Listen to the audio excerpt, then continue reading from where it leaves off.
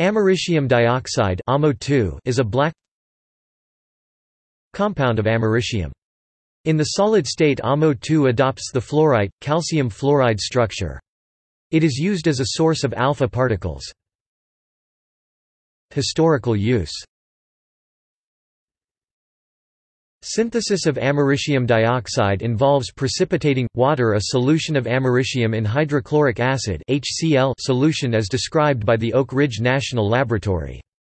The demand for americium dioxide stems from the difficulty of storing the element americium as a liquid in the hydrochloric acid solution because the alpha radiation and hydrochloric acid decomposes storage containers over time. To solve the liquid storage problem, Oak Ridge National Laboratory devised a synthesis to turn liquid americium acid solution into a precipitated form of americium for safer handling and more efficient storage. Synthesis 1960. Synthesis of americium dioxide as described by the Oak Ridge National Laboratory includes making a solution of americium in hydrochloric acid by adding americium to hydrochloric acid, then neutralizing the acid as using ammonium hydroxide NH4OH. After neutralization using ammonium hydroxide, a saturated oxalic acid solution was added to the now neutralized solution. This causes large americium oxalate crystals to begin to grow. Once complete precipitation is achieved, oxalic acid is then added, once again, to attain a slurry.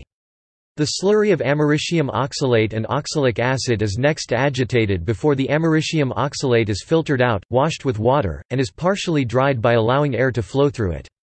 Oak Ridge National Laboratory researchers noted that the americium oxalate that was filtered out has a dusty rose color appearance.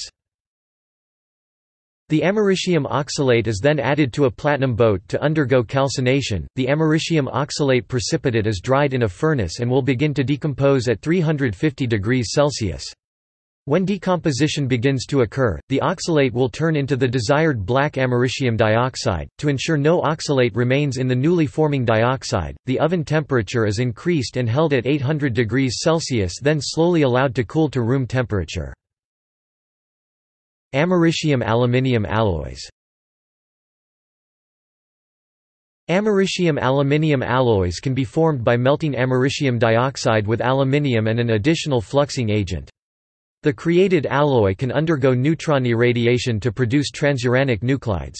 Transuranic meaning an element with a higher atomic number than uranium 92 and, as described in the toxicology profile, nuclides are elements and isotopes of elements that give off radiation and can change into a different isotope or into a different elemental isotope entirely.